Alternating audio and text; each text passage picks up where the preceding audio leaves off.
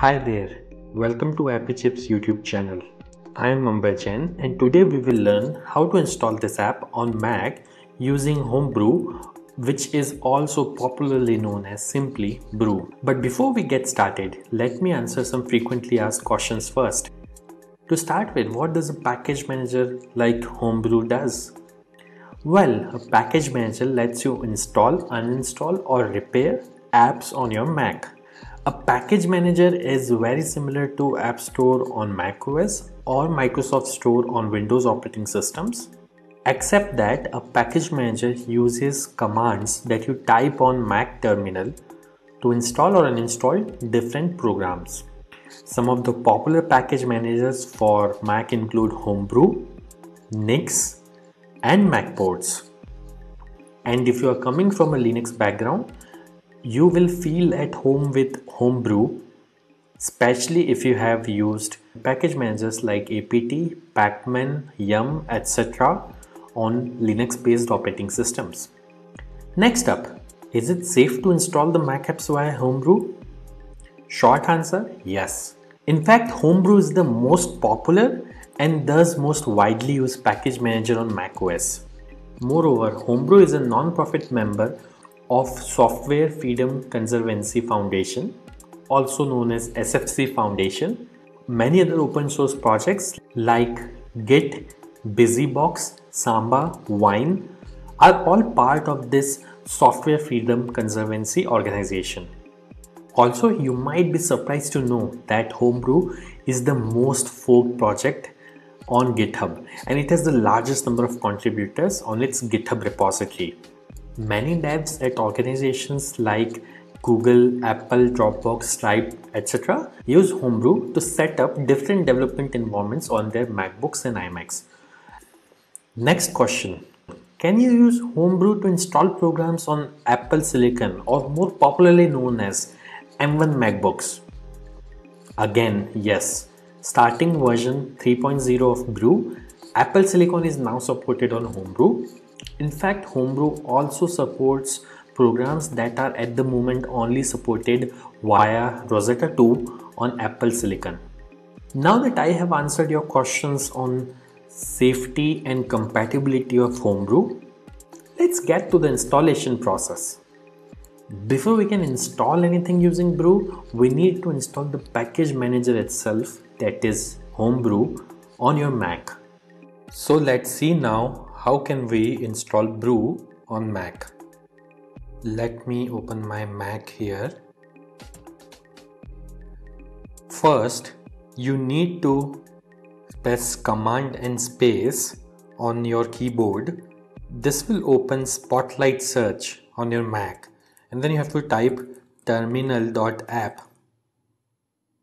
You will see this terminal app. Simply double click on it to open terminal. Let me maximize this terminal window. Now we need to copy paste the command to install Homebrew from the Brew website. So open your web browser and simply go to the website brew.sh. Once you are on the website, you will see this section called Install Homebrew, which has a command that you can simply copy by clicking on this button over here. Once it is copied, you have to go back to terminal, right click, paste. Now that the command is copy paste over onto this terminal, press enter. This will start Brew installation. Now it is prompting me to enter my user's password on Mac. I am going to type the password now, but it won't be visible on your terminal.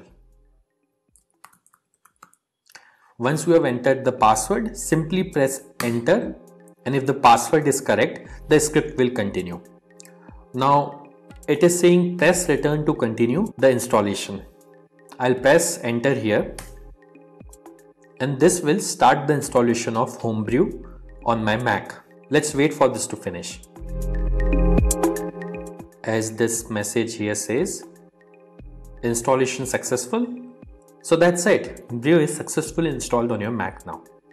Now before we proceed, I would like to highlight that Brew collects anonymous usage data via Google Analytics. As you can see on this page, if you want to opt out, you can simply run this command brew analytics off and press enter, which simply disables the anonymous usage data collection on your Mac.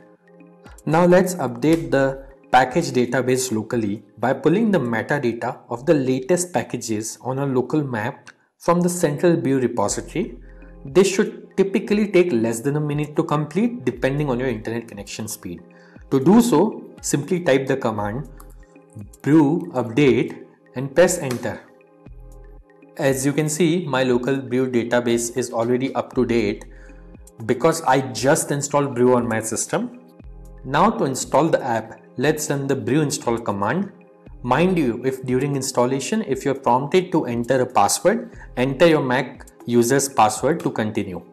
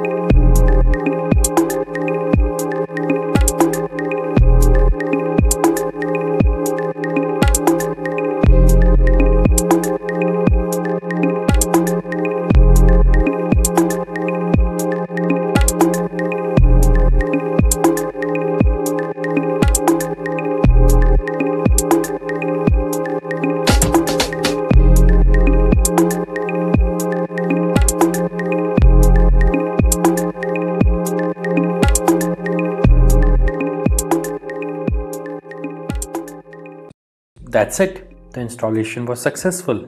If this video was useful, don't forget to hit the like button. And if you faced any problems during the installation in this video, please leave a comment below and somebody from AppleChip team will reply back to you. If in future any app installed using Brew stops working, then you can simply reinstall it using the command brew space reinstall space the name of the program. For example, I'll try to reinstall this program called Hello, which is already installed on my system. As you can see, it is downloading the program and it says reinstalling Hello, and now Hello is successfully installed. And if you want to uninstall any app installed using Brew, simply run brew space uninstall space the name of the program. In this case, I will try to uninstall the program Hello, which is already installed on my system. As you can see, within a few seconds, it says the program is successfully uninstalled. Also, over time, Brew might end up consuming disk space on your Mac as it keeps installers of the programs that you had installed on your hard disk in a cache directory. So you can use the brew space cleanup command once every 6 to 12 months to free up some space on your Mac. This command removes app installers and older versions of the packages only. It would not uninstall any of the apps that you have installed. As you can see, Brew cleanup was successfully run on my system. So do subscribe to our channel, as we have tutorials for installation of over 9,000 programs on Mac, which will come handy. If you need to install other apps on Mac in future, chances are that we have got it covered already.